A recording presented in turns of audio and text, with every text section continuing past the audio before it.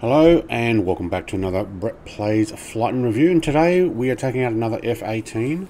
This particular one is a two-seater A-18F Super Horne. This is recently released on FlightSim.to, like the EA Growler that I showed off already. Same developer, Aviator 671 has put this in as a free download. So this is a free mod F-18. So it's a completely different model to the already in the sim Asobo one, but we are using the Asobo cockpit. So what you will see, I'll show it off in a moment, is that the interior cockpit is a single-seater. We're actually flying a twin-seater. Now I am taking a Australian livery because I am Australian, and this is what we have here in Australia. Obviously I'm taking off from the international airport, not where these fly from. There are, I think it was 8 liveries, or was it 18 liveries? It might have even been 18 liveries. Lots of liveries for you to play with. There is a paint kit. I'm sure there will be a whole bunch soon as well. But what I will show you is, let's put the wings down first. So we'll go inside. Wings fold.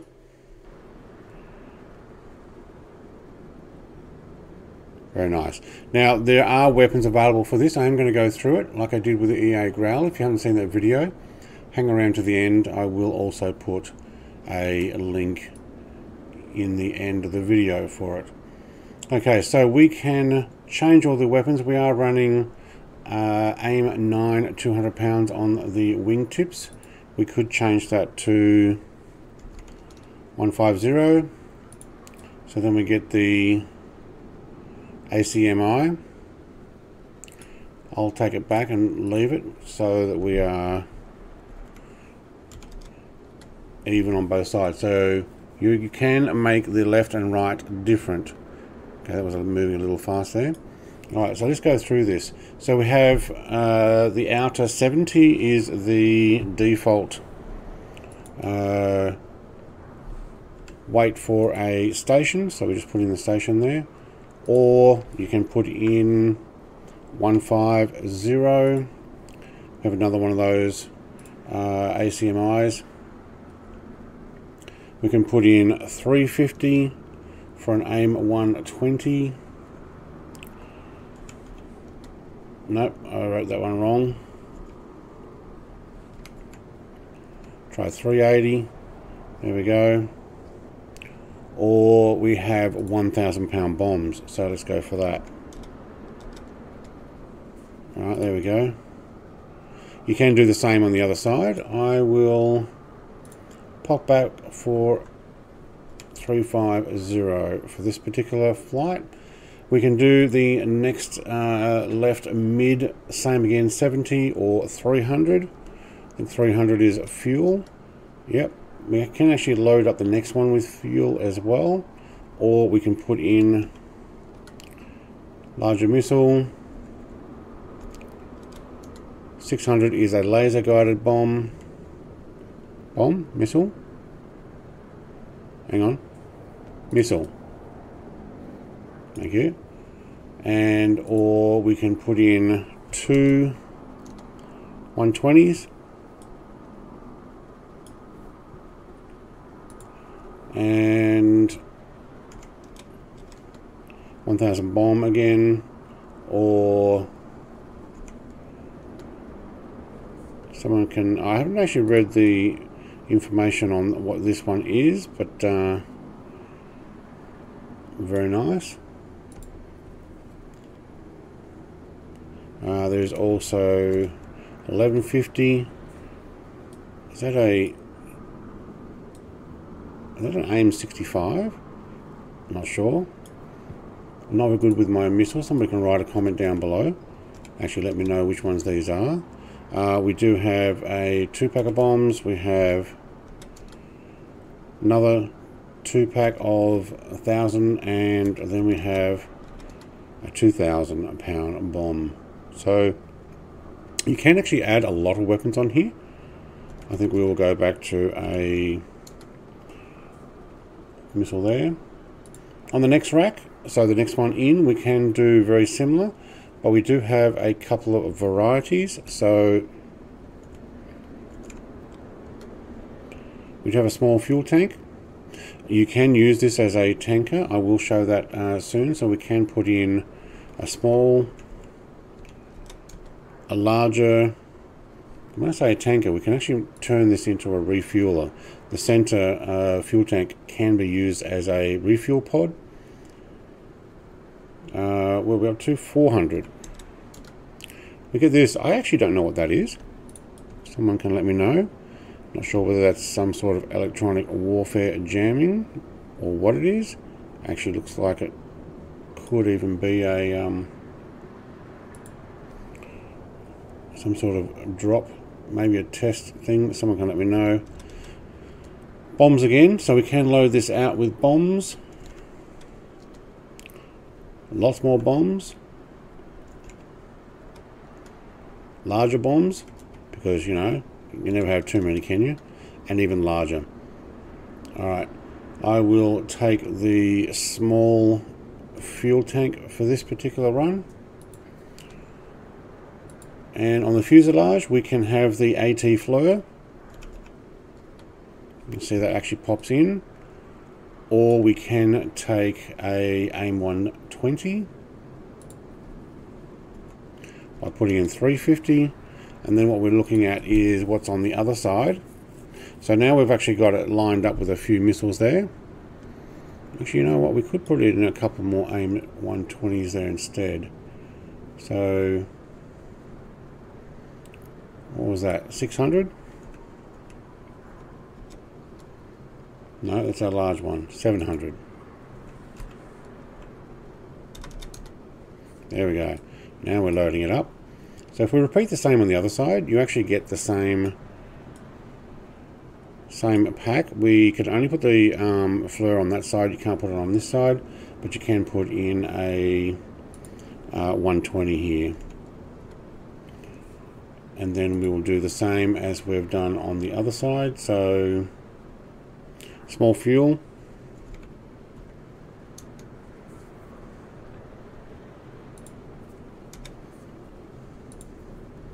I can't see it from here. Let's do it from behind. There we go. A 350 tip is already the, yep, no, that's good. And enable smoke on logo lights 1. So if you put the logo lights on, hang on, right, smoke will come on. Cool. That's how you load it up. So there are lots of different options as opposed to the G model. Now, center fuel, I didn't show that. You see, this is a full proper tank. If we were to change the center to a fueler, so center is 450. We actually get a fueling pod. Now, I haven't seen if there's a way to extend that or whether it's just for visual display. I will keep that for visual display for this. Why not? Okay. Look, the aircraft, F-18. I'm not going to go through the full startup procedure. I think it's the same as what you have for the Asobo one. So I'm going to, again, auto start. Now I know people don't like that, but for the sake of a review, we will do that. You can open the canopy on this one too. It's over here. Now, ladder goes down automatically and goes up when the engine starts. So my engine has started, ladder will return. Alright. But so your engines have to be off. I'll close the canopy now, we don't need that open. You do need to change your pilots from default. Default will be the airliner pilots. You need to change them to, okay, it's going to reanimate. Alright, no, that's good. Alright, we're on the left and right are starting up. Good. Okay, so if you want to turn on some lights, pop down on behind the throttle here. And also recognition lights. Might actually take bright there. Taxi lights. Alright, so we're starting up. Now, the information on the website is weapons loadout is selected by entering the weights. I've shown that. The canopy can be opened on the ground with taxi lights. Okay. The boarding ladder appears down when the canopy is open. I've already shown that. Formation and slime lights can be triggered with recognition lights if you have keys automatically selected. So we've already got them on. But that's because I went down and turned them on here. Okay, engines are up and running. Now the aerial refuel can be extended with wing lights. I think there is actually an extend, that's the launch bar. Launch bar doesn't show up, so it actually says it doesn't show up. Tail hook and wing fold work but using built-in commands, but the animations are now visible in multiplayer. Air show smoke wheel systems can be enabled using the payload menu when toggled using the logo light. So if you use your logo light button, it'll actually pop the smoke. A centerline buddy refueling pod can be added using payload. When added, logo lights will extend the drogue. Ah, there we go. Okay, logo lights will extend the drogue. I didn't turn my logo lights on, did I? That's inoperative. Which one's our logo lights? Might have to do that with a key.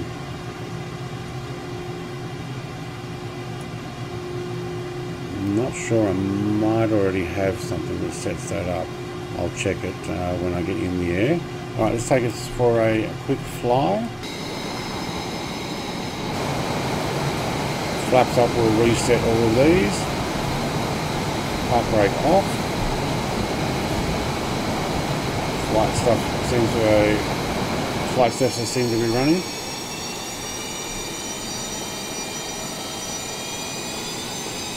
Now I have noticed, compared with the previous EA-18G Growler, the developer has moved the little red and green nav lights inboard onto the aircraft. There's also been several updates on the Growler since I did my video there, so if you've seen that and coming over to watch this one to see what's different, the developer is working on it and improving it. Another thing that they didn't do in the last one, but I think they have now, is looking left is now inside the cockpit, as opposed to where we were on previous to the nose. So the developers are really onto it, and I'm quite happy with that. Lots of awesome liveries on this, including a Maverick one, or Top Gun. C-17, not something you see every day taking off in front of you.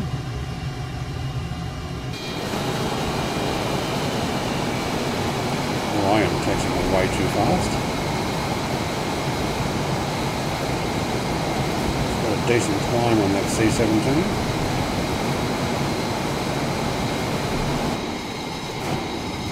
Alright. Now we're going to take this for a quick fly out over to the water, come back in through the heads, underneath the bridge and land it back down. I'm not going to spend ages doing anything else. All the systems here, I believe, are the same as they were in the Asobo one. The flight model has changed, so we'll read that here.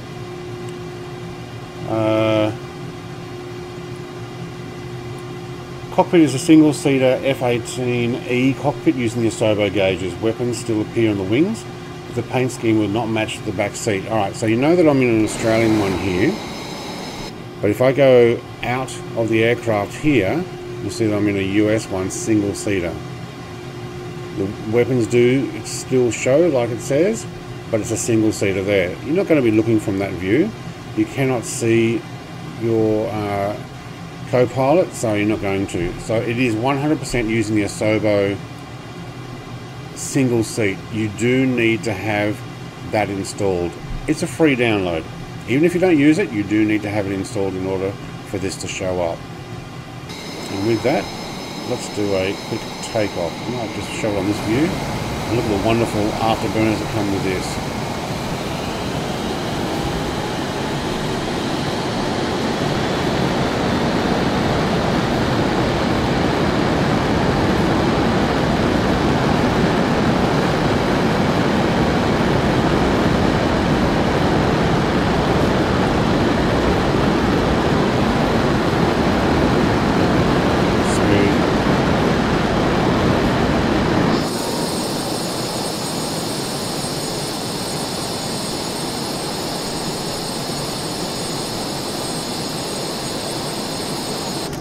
Alright, runs really well. Now, handling. It is a custom flight model. So the flight model is custom and should be provided generic fighter-like performance without targeting any specific real-world numbers. The engine and fuel systems are not necessarily accurate either. The Asobo implementation of fly-by-wire and especially auto trim is extremely basic and irritating to fight while trying formation. I'm sure someone will make a mod to install an Asobo to install the original Asobo fly-by-wire model for those who prefer it. There you go. Tailhook is functional. We could potentially land on these aircraft carriers. Now it only works with some aircraft carriers, and I know for a fact that it doesn't actually work with this particular pack. This is the Super Spud World Carriers. I do have several others. I do know from friends who say that it works with the Freeware Super Carrier mods, which is good. The weapons and most visual effects are controlled by lights as a hack to make them visible for multiplayer. So you will see these weapons. If one of my friends were to fly with me and they have this mod installed, or I have it installed, obviously, and even if I'm in a different aircraft, I will see what weapons they've chosen to put on, or which ones they don't have, if any at all. So that does show up, which is pretty good.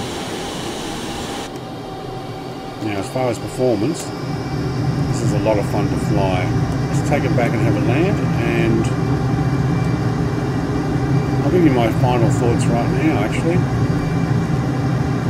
Very impressed with these, very happy that it's got an Australian livery at least. There is only one Australian livery that I found. Alright, we just blasted through the sound barrier. Always a nice sound for it.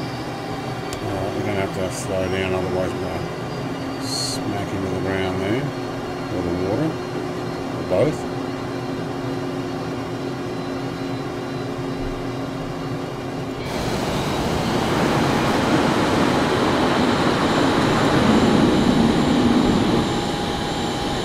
Right, handles really well.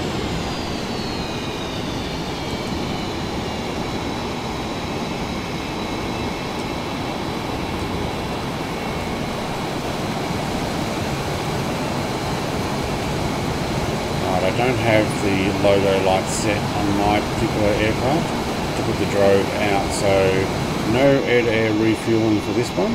But I think I might have to take this for a live stream once I reconfigure my logo lights.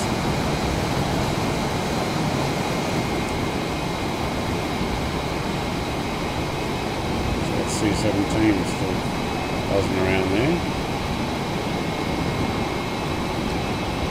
Pop in some air brakes.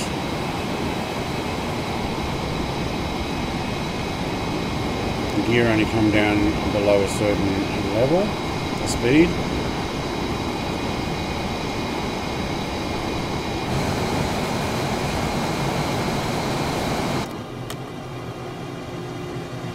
I like the flight model. You know, look, it's not, maybe not 100% accurate, but yeah, and then I'm landing. I don't need power. Thank you. It's complaining. Maybe I'll get one of these posts. Oh, got that one in, didn't I?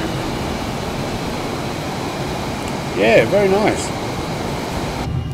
So I'll have a link in the description. Thank you for watching. Like, comment, subscribe, all the rest. And anytime there's some more fighter jets and the likes, I will be making videos on them. I've got a few other aircraft, non-fighter jet ones that are out available now, so feel free to check those out too. Thanks for watching. Have a great day. Cheers. Bye.